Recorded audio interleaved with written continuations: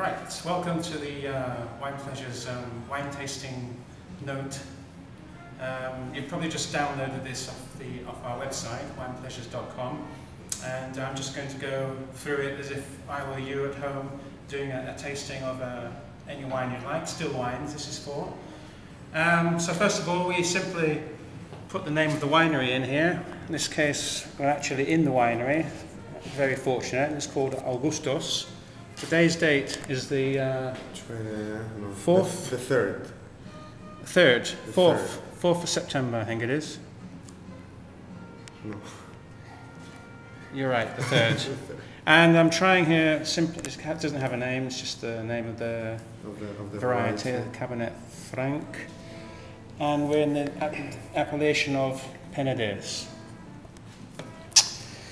Okay, so we've got here a table of common varieties found particularly with Spanish wines, and in this particular case I'm going to look for Cabernet Franc. There it is. I'm going to write there 100, as it's 100% Cabernet Franc. Now, some of the information here I may not know, so I'm going to ask the winemaker here, or I could get this information perhaps off their website. How would we have here, could you introduce yourself? Yeah, my name is Enrique. I'm here the wine tourism manager in some way, the one who explains the wine, who makes the tours, and now I'm going to explain you about this Cabernet. So how would you describe the soil here? What can I put? It's a very poor soil. Poor soil? It's very stony, the kind of stones is and limestones. Limestone. Limestones. Okay.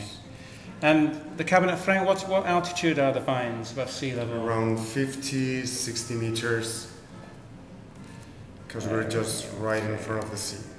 And how old would you say how old are the vines approximately? Around 20 years. 20 years, okay.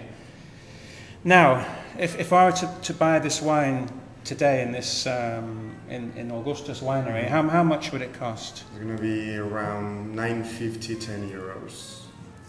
Okay, and this is the 2007 harvest, yeah, with an alcohol content 14%. 14%. This information incidentally is actually on the label, which I'm going to actually stick onto the sheet right here. There, and let's see if I can get that information in there. Okay, so as you can see here, we've got the variety, the fermentation, temperature, and time, amount of time in barrel, when it was bottled, and serving temperature suggestion. So the oak barrels that have been used in this, how old are they? Are they brand new or? The first year we use them for the Chardonnay, for the white, and the second year it goes for the Cabernet Franc. So there are second year oak barrels. And the bottling date is actually 17th of June 2009. That's on the bottle. And how long is it aged in the bottle before you release it? 2 months. 2 months. So yes, and 2 months. And how many bottles were made of this wine? You can read it here as well. Total production. Okay, just get my glasses. 4,480. 4,480. Okay, so very limited production. Right, well thank you very much. We're going to have a look at the colour now. So as you see, we've got the table here. Obviously we're looking at the reds. So if we look at the colour here, what we'll say that's probably slight, looking here particularly, the rim, so it's not quite orangey yet, but I would say on here probably cherry berry, somewhere in the middle. So I'm going to circle here for the colour, and then we come to aromas.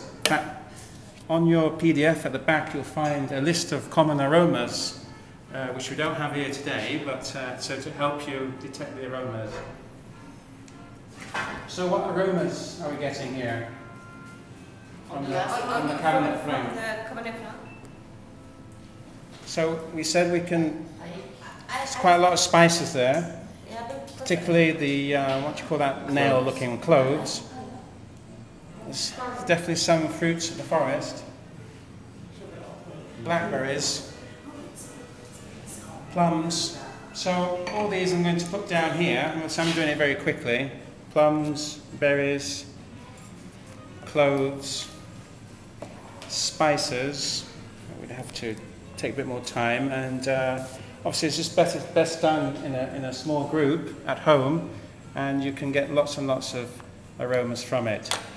Now the taste. This might seem a bit daunting, but we have here simply 8 things we're going to evaluate, and what we're going to do is chunk it up.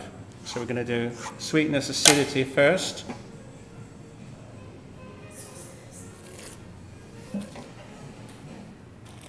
Swallow it.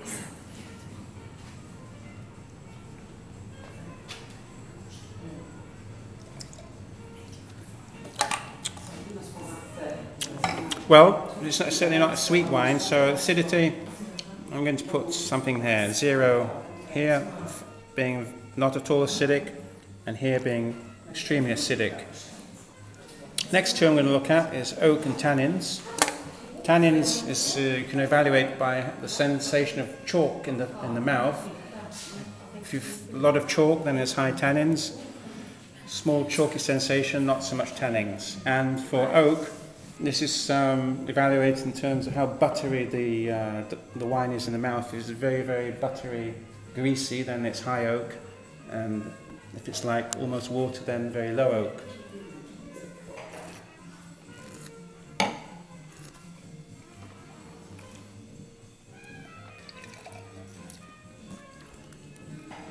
So it's fairly greasy there, so I'm going to give it a 3. And tannins, would have expected more, but I'm going to put there 2 for tannins.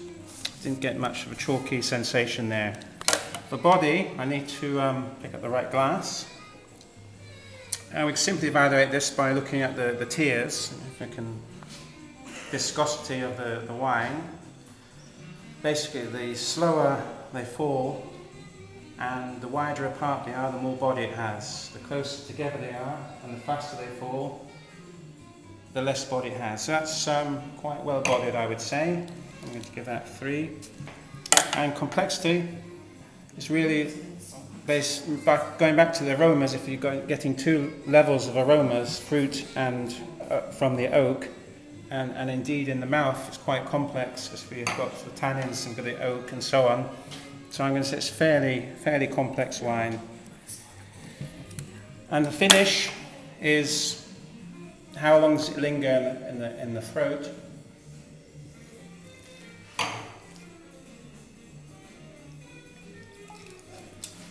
Is it a short finish or a long finish? Well, that's a fairly short finish.